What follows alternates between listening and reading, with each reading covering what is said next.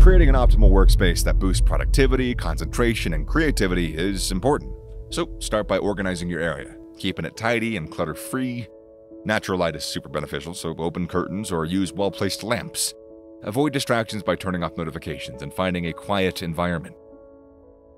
Foundational things. Get sunlight in your eyes in the morning, especially on cloudy days, as many days of your life as you can, and make it a pleasurable thing. Right? Just get up and get outside, get out on a porch, get outside, take sunglasses, just do it, right? Most days, if not every day. Try and get your sleep right. Now, younger people with different schedules, don't give up a social life, but try and get a good amount of sleep. Personalize your space with inspiring elements like plants or artwork or whatever is specific to you. Use ergonomic furniture to support and comfort and prevent discomfort. Keep essential tools within reach to avoid interruptions. Take regular breaks to recharge your energy, and experiment with different techniques to find what best works for you. Start with what I've doubled down on.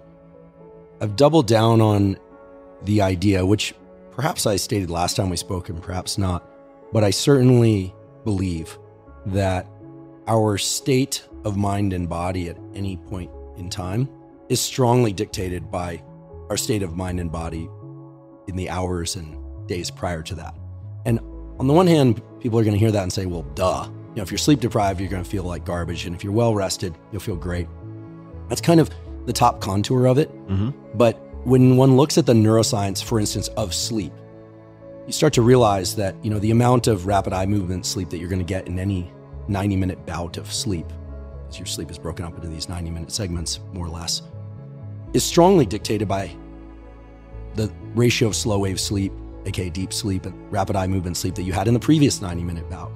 And then when you start to look at the research in terms of waking states, you start to find that your ability to be focused, say for a bout of work in the morning or the afternoon, or a creative brainstorm session, or to maybe drill into some personal issue that you're dealing with during therapy or just on a walk or while journaling, is not a square wave function. None of us should sit down and expect ourselves to just drop into that state.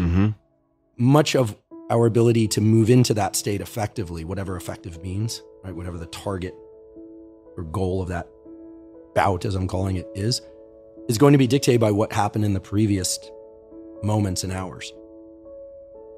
Acetylcholine is the neurochemical that we want to think about anytime we're talking about neural plasticity, and in particular, attention, high attentional states. So everyone knows that the brain is very plastic early in life. So from birth until about age 25, you can learn so much, for better or for worse. I always say the downside is that early in life, you have less control over your life circumstances, but your brain is very plastic.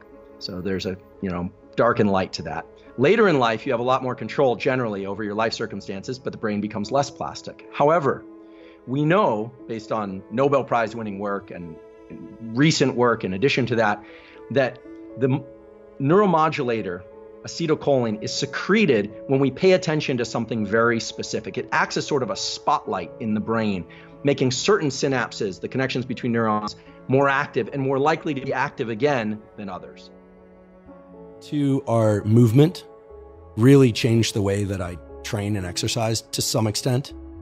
And actually my whole philosophy on what's possible in terms of training and how to incorporate it into a week in a way that really works to build strength and endurance and feel really good in one's body all the time. And then the other one is relationships, which probably reflects my place in life, where I'm 47 now. I've chosen to delay having a family, but that's a primary focus. But also having done a lot of personal work, toward my mid 40s, I thought I was quote unquote there. And then realizing that it's a trap door. It's a trap door.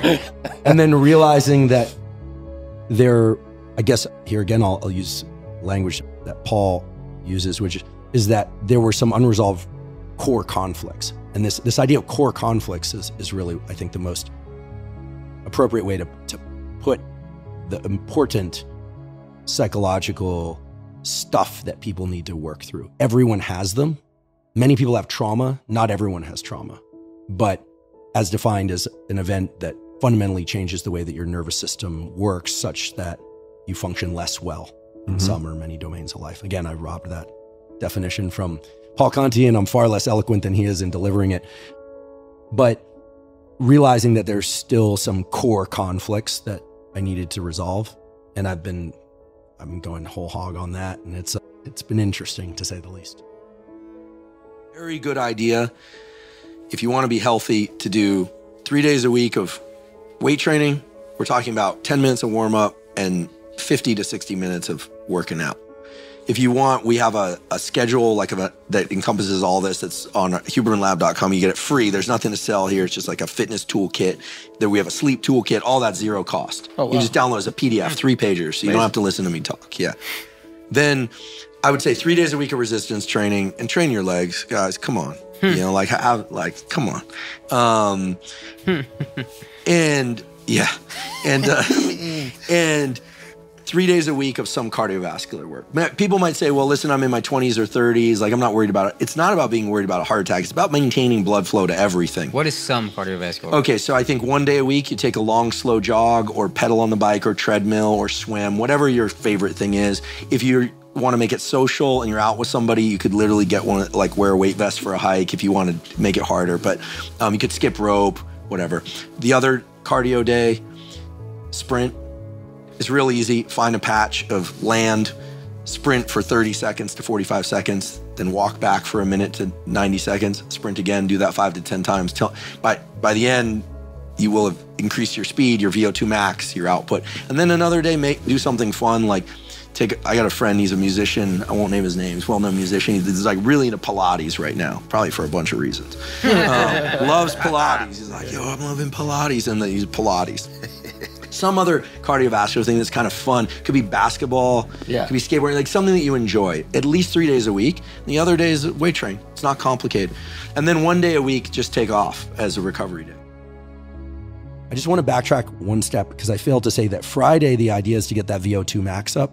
But guess what? It's also designed to indirectly hit the legs. We hit legs on Monday. Oh, yeah. And they've recovered. We now know that protein synthesis maximizes after these training workouts at about 48 hours and then starts to taper off. Now, you read that, you hear that a lot, especially on social media, and people think you have to hit a muscle group every 48 hours.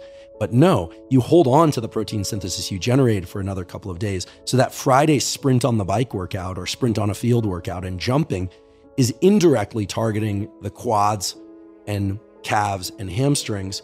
And so you're keeping them online for hypertrophy. So when you hear all this, you might think, gosh, that's a lot of working out. But what we're really talking about is a long hike with friends or family on Sunday or by oneself, 90 minutes to 3 hours. You're talking about an hour workout on Monday morning. You're talking about sitting in the sauna and cold on Tuesday. You're talking about running for 20 or 30 minutes on Wednesday. You're talking about doing some dips and overhead presses, maybe some chins, and a little bit of neck work on Thursday. You're talking about doing a 12-minute workout on Friday. And you're talking about going to the gym for an hour, hour and 15 minutes, more casual kind of, I don't want to call it what it is, but you could call it a vanity workout. I called it that to Joe Rogan, and he was like, that's ridiculous. Bicep is key muscle group. And I was like, give me an example. And he's like, well, you know, when you're grappling and you're about to choke somebody out, and I was like, okay, well, that's you. But he's absolutely right. Yeah. You know, if you ever fixed up, actually, I chipped my tooth really hard once I was trying to fix something with a wrench, and you're pulling with your bicep and your arm toward you, and it broke loose and, you know, chipped my tooth. But keep your head out of the way. Good thing you train your neck. Yeah, this is mostly a falsie, this one front tooth. Exactly. Good thing I could have knocked myself out. But you know, there's a lot of things that, you know, bicep is good for, forearm strength is good for. So Joe's absolutely right. But I think that when you look at all of that, it's not that much time in the gym. You can do all of that at home. There are ways to do the leg workout even at home or in natural terrain for the hikes and things. And so that's the schedule. And again, if you think about that schedule, each day you're accomplishing like endurance, leg strength, cold and heat adaptation, and all the neural stuff that goes with that. Torso, to keep the torso strong. But here again, and we can say the torso work is indirectly hitting biceps and triceps. Then running for 20 years, being able to run a couple miles is a good skill. And what you find is that if you trained your legs properly and you give them enough rest, and the cold and heat really help too, you are so strong on that 20 or 30 minute run. Your tibs are strong, you know, you no floppy feet, no back pain. You're running with vigor, and you go, wow, like this is great. And so what I've noticed in the last 24 months or so is that I continued to get stronger and better in each of these areas. And supposedly that's not supposed to happen. I'm 47. Atia the other day said, you and I were both far more physically robust when we were in our teens. I was like, speak for yourself. I was getting injured all the time. My body hurt. I was unhappy. I was skateboarding then, so I was slamming a lot. But I find that this routine has really helped me. Okay, so sunlight, that. I think have some tool to be able to control your stress. Some people are super mellow, but some non-pharmaceutical tool. The double inhale through the nose, the physiological size. So big, deep inhale through the nose, then sneak in a little bit more air, then dump all your air with your mouth. That's the fastest way to calm down. If you're scared of public speaking, if you, you're tense about some interaction. And listen, if I can't bring you on board with that way, listen, I'll just be very direct. You want to delay orgasm. It works for that too. Because remember, orgasm is an increase in the what we call the sympathetic tone of the nervous system. It's actually kind of like the stress response. And then comes the relaxation afterwards. So, it's sort of like, if you need like an incentive. For real. Well, and in the tantric community, they talk about using this type of breathing for couples to be able to have sex for long periods of time, to be able to explore the different forms of sensual connection. So this is really where it gets cool. Turns out, because of the way that we view the visual world when we move through space, when our head moves or when we walk and things flow past us, that these lateralized eye movements are what happens when you move forward in space, when you're walking, when you're moving forward towards something. And that suppresses activation of the amygdala. Now you say, why? Well, okay, so then 2018, my laboratory did an experiment. There was actually a graduate student in my laboratory where we're looking at fear. In this case, we were looking at fear to big looming objects that either trigger freezing or running and hiding. There's a brain area that's in your brain and my brain that mice also have that triggers a third option, not run and hide, not freeze, but forward confrontation. This is the, no, I'm gonna fight. I'm gonna move forward in the face of adversity. This is the growth mindset. I'm gonna lean into friction. And it turns out that this circuit is linked to the dopamine reward pathway. When we move forward in the face of a threat, and obviously we want to do this in healthy, adaptive ways, we suppress activity of the amygdala through physical action of moving forward, and there's a signal sent to the areas of the brain that control dopamine reward. Those reward centers then trigger the release of dopamine to reward forward effort in the face of stress or threat. So when you hear about people saying, look, take some physical action when you're feeling exhausted, take some forward physical action when you're feeling overwhelmed by this traumatic experience. Now that could be in the form of a walk. Now this therapist, she figured out with EMDR, because you can't take people walking around for therapy sessions, she figured out that these lateralized eye movements are what triggers suppression of the amygdala. And it makes perfect sense because the amygdala, this threat detection center in our brain, it doesn't connect to the limbs. So how does it know if you're moving forward? Well, because the eyes are moving. You have these reflexive eye movements that move anytime you're moving through space. So to make this a little more succinct, it's really forward movement, action, pushing yourself across that threshold, not only rewards you, but it suppresses activity of the fear centers in the brain. And these are ancient hardwired mechanisms. These aren't hacks. These are things that Mother Nature installed in us.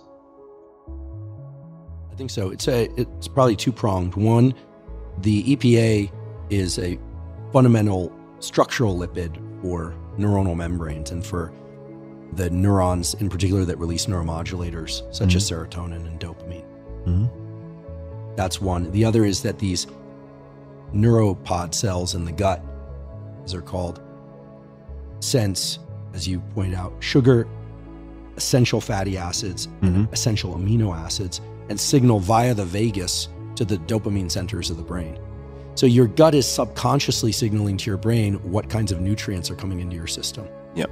And when you have a lot of flavorful food or high caloric food, but it's not high in nutrients, it sets that system totally out of whack because there's an increase in dopamine for sure from the taste of the food that's not matched by that subconscious parallel signal. By the way, this is not woo biology. This is coming from the laboratories of Diego Borges at Duke University School of Medicine.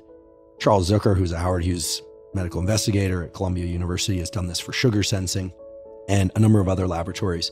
We've shown that this pathway from the subconscious signaling from the vagus to the dopamine centers of the brain are driving an appetite for certain kinds of foods.